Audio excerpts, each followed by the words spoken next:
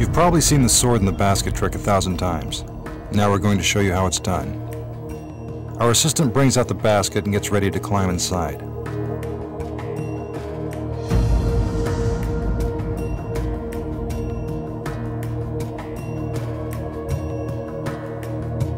The magician claps his hands to signal the beginning of the illusion. First, the assistant is covered with a black curtain. You'll find out why in a minute.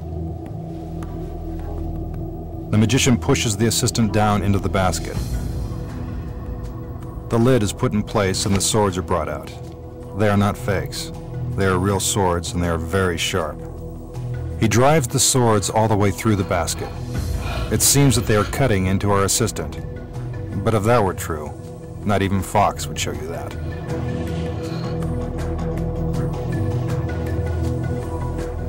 Notice the artistry.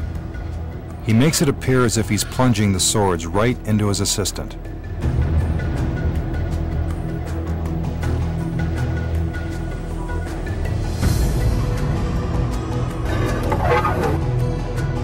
It now seems that there are too many swords in the basket for anyone to survive.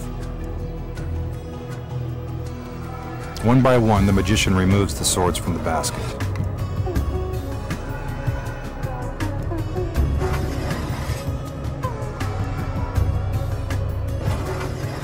No blood. That's always a good sign. Once the swords are removed, the magician covers the basket with a black curtain. Then he steps inside. This is to try to convince you that the basket is empty. If you're wondering what happened to our assistant, you're about to find out. The magician steps out of the basket and... what's this? Could it be...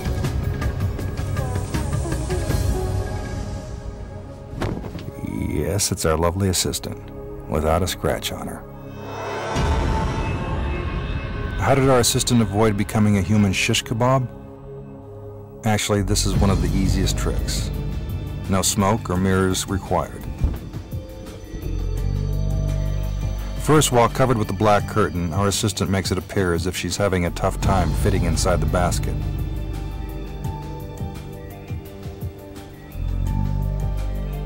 However, without the curtain, we can see that she's merely spreading her arms to create the illusion of size.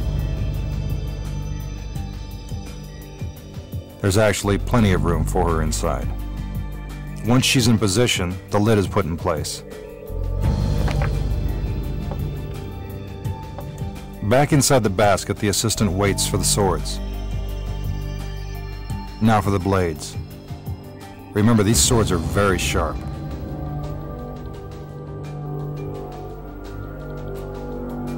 With our mini camera, we can see that the assistant knows exactly where the swords are going and helps guide them safely through the basket.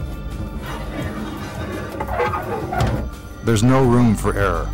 One wrong move could result in serious injury. Now the final sword. Look how close it comes to stabbing our assistant.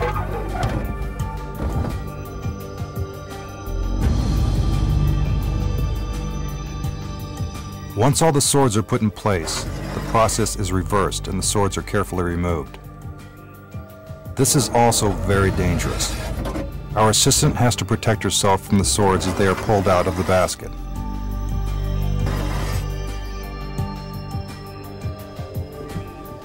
The magician covers the basket again. Then he steps inside, making it appear that it's empty. In reality, our assistant simply shifts her body to create enough room to accommodate our magician's feet and legs.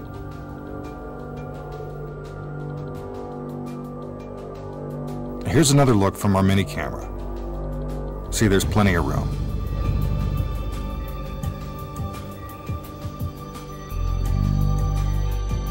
The magician steps out of the basket. Now with the curtain back on, the assistant emerges from the basket and magically reappears, unharmed. So the next time you see this trick performed, you'll know how they did it.